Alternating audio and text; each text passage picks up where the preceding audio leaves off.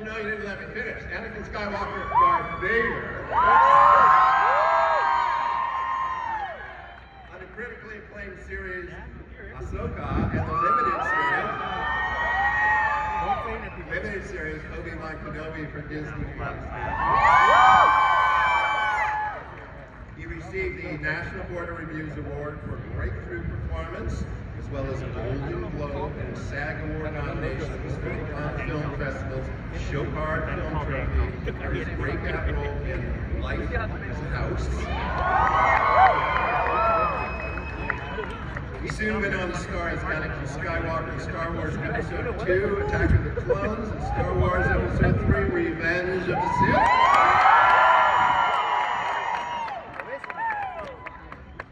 Do you see at least one Sith Lord? His other films include Shattered Glass, Jumper, Awake, Takers, Little Italy, First Kill, 90 Minutes in Heaven, and The Last Man. So please help me welcome to the stage the last guest speaker, Hayden Christensen.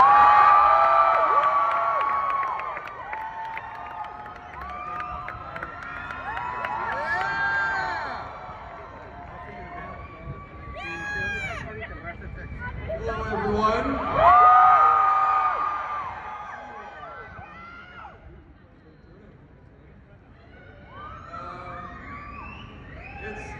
It's really an honor for me to get to be here and say a few words about my friend, Ewan McGregor. I'm going to talk about you like you're not just standing right next to me, but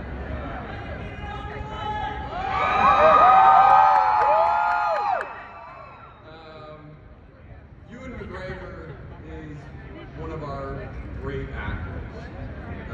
In my opinion, the coolest person on the planet. I've always had a tremendous amount of respect for his work.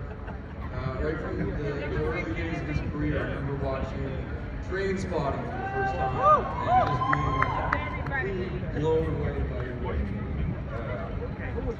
He just leaps off the screen. His fearlessness and his mastery of craft were undeniable. And I remember thinking to myself that this was the type of work that I wanted to do. Since then, his career has been storied, his body of work prolific, part of so many great films, playing so many great characters. It's why he continues to be regarded as one of our most admired and respected actors. But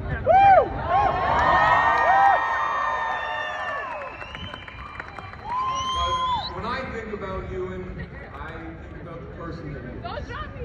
And a lot of stories come to mind, but I often think about the first time that I met him. And we were both in Australia many moons ago, getting ready to do Star Wars Episode 2, and I was at the studio where we were going to be filming, and the producer was taking me around, showing me some things, and then he was going to go take me to meet Ewan for the first time. And I was so excited. I was already such a huge fan of his, and so anyways, I walk into this room where I'm told Ewan's going to be, and before I can even put eyes on him, I hear his voice, and he exclaims my name with more enthusiasm than I think I'd ever heard spoken. And I turn and I see him, and he's coming at me, he comes and just gives me the biggest hug, like just the most disarmingly warm embrace. And we start chatting, and he's just the nicest person. And he's telling me how excited he is to be working together and how much fun we're going to have here on the lightsaber training. And he's just beyond kind to me. And it was immediately apparent to me that I was meeting someone truly special, not just as an actor, but as a person. And that I was meeting a friend.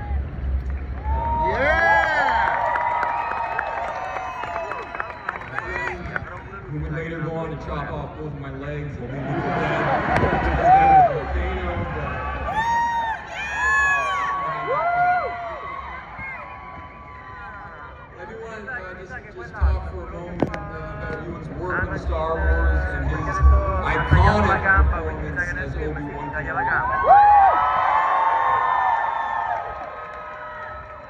It really is just a masterclass in great acting, and to watch him embody this character, it's like watching magic, and the best kind of magic.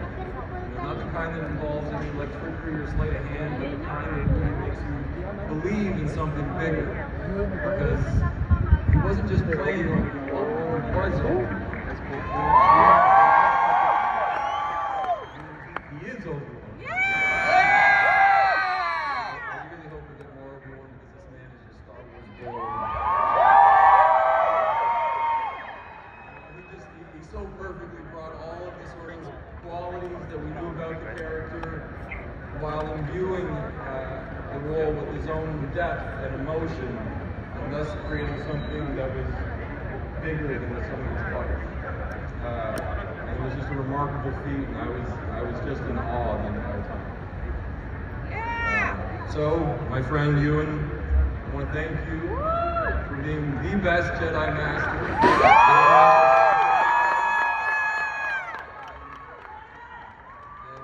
You always had my back, and I thank you for that.